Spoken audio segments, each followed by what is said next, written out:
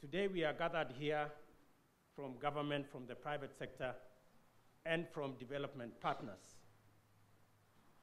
to agree on various things. Number one, to agree on review of curriculum of our technical, industrial, vocational, education and training, so that we can eliminate the mismatch of skills and the demand of industry and the market.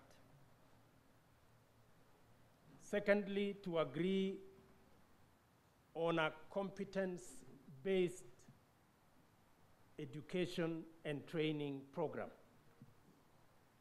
that will obviously lead to us focusing our resources and attention on the areas that are going to create the men and women that will help us turn the wheels of our economy into the future.